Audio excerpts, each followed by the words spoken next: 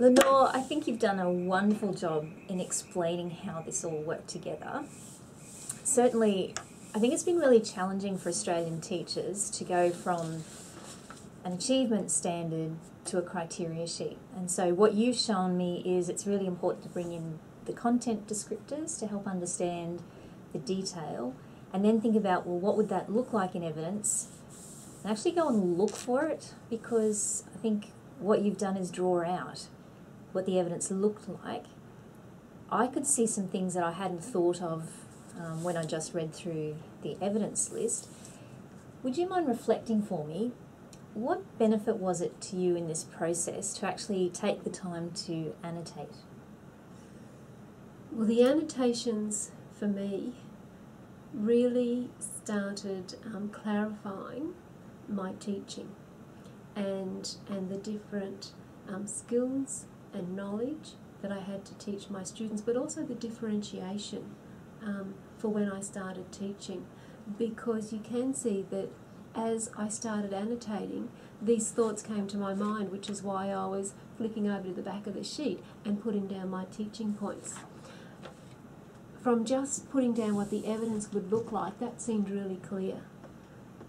But it actually wasn't until I started this process, because it made me think really deeply about the qualities that I was expecting and what different performance of the skill might look like. Because I could see you could do this, and that would, after a student had done some assessment, and that might inform that individual student's learning.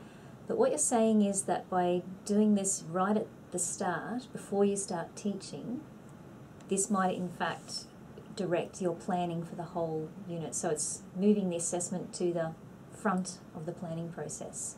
Well and truly, it was informing my teaching, and the various aspects of my teaching were coming from me really having to think deeply about this. And when I was annotating this, I was trying to move beyond just the surface features and look at what that quality would look like. So how could I instruct students about making the flow happen in their writing and getting depth of information, and what were the specific things I needed to teach to have those sorts of skills occurring. You did this by yourself because you worked hard on the weekend to do it, and I wasn't part of all of this thinking. Just remembering back to when we got our teachers to do it, we set them the challenge, they were working as a group. Do you think, would it be beneficial if a team of teachers were going to do it, for people to do this individually then come together? Or do you think really they should do this meaning-making together?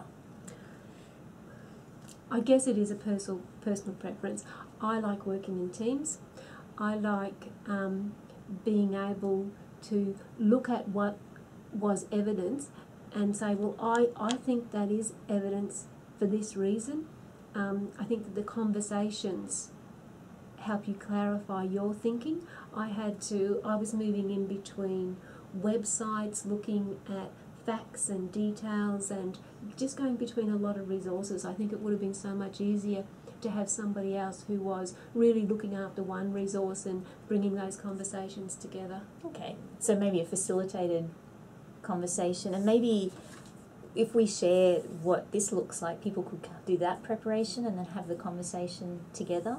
And I think I was also thinking about our beginning teachers and how beneficial this would be for them to look at before they started teaching. It would give them a really rich sense of, okay, this is what I'm aiming for and what it might look like. I see a lot of benefits.